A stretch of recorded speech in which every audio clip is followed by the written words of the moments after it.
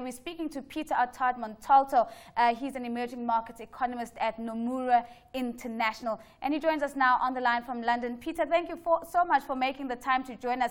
Just give us a sense from the two options that seem to be on the table, whether shareholders are most likely to go for the full cash offer or they're most likely to go up for the lockup option, and what each of these means. Hi, good evening. Well, I think the difficulty really here is that there is still a discount in place for the partial share offer.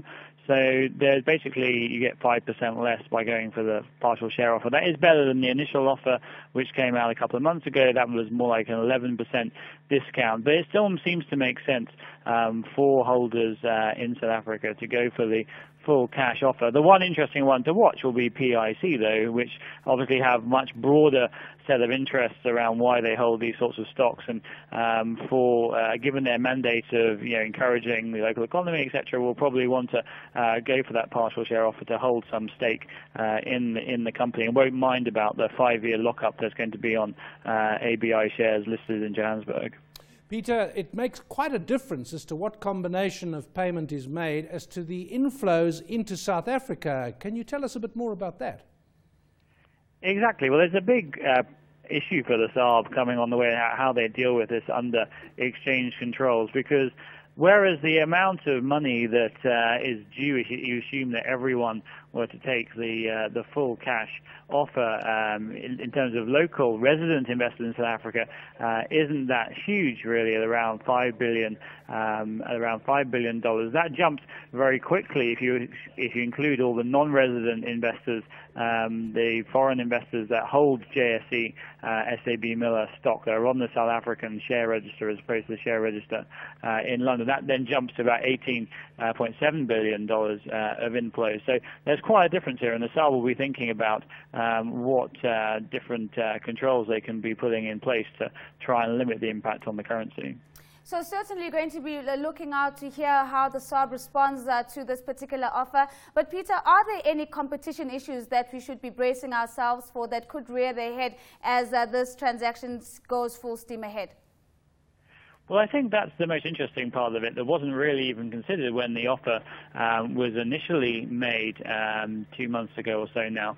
And I think the Competition Commission in South Africa is going to be one of the most widely watched parts of this deal globally, because there you don't really have pure competition issues. There's not that much of an overlap between ABI and SABMiller in terms of operations in South Africa.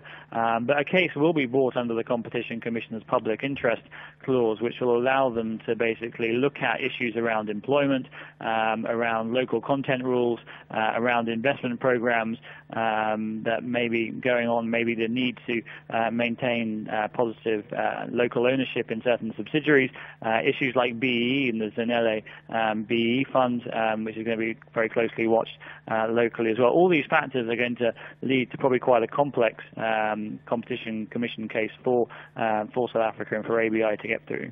Peter, they do seem to be anticipating the possible objections in some ways. The Miller Coors in the US, because there's conflict there, they've said in advance they're going to sell that when they take over.